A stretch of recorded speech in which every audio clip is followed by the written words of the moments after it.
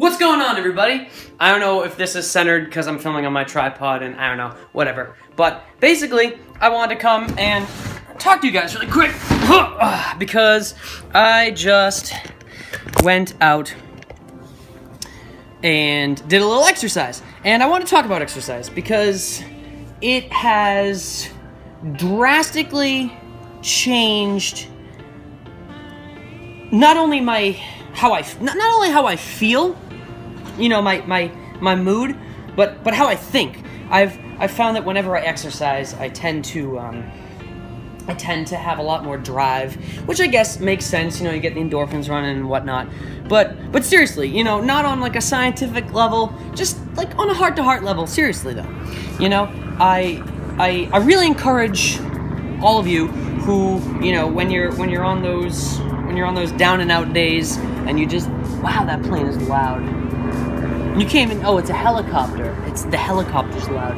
And you can't even see it because it's cloudy here in Los Angeles. There it is. Do you see it? Do you see it right up there?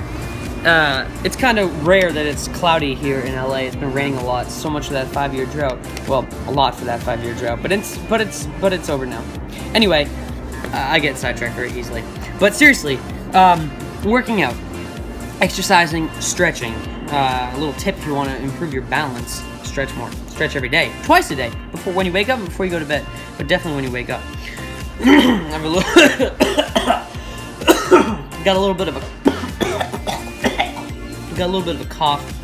I apologize for that.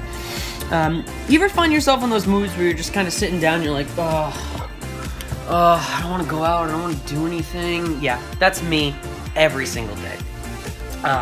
It was me every single day. It's not anymore. Well, it is if I allow it to be.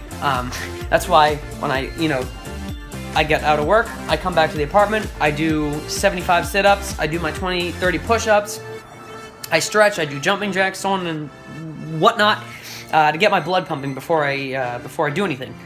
Because I know that if I come home from work and I just sit down, or, you know, I'll put my pajamas on, I'll just go to bed. I'll just go to bed until the next day, and hell, I'll oversleep for work the next morning if I'm allowed to. It's bad.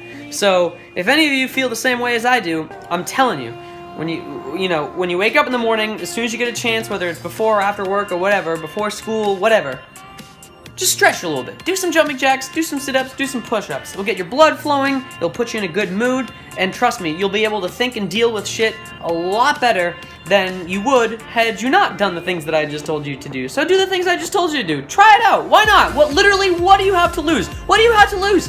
I mean, I don't know. Maybe you have a lot to lose. I don't know. I couldn't run and, you know, for a while, so I did have some to lose, because if I had gone out, wow, that helicopter is loud. You know, if I had gone out for a run, which is, I don't really count as like working out, I would have further hurt my leg. But that's not an issue anymore because I started running again, which I'm going to make a separate video about, maybe tomorrow or today. I don't know, but it's not going to come out the same day as this. But I bought K-tape and it's all good now. More about that in the next video. Speaking of the next video, I will see you guys there. I hope you all remember to make the most of the rest of your day. Peace!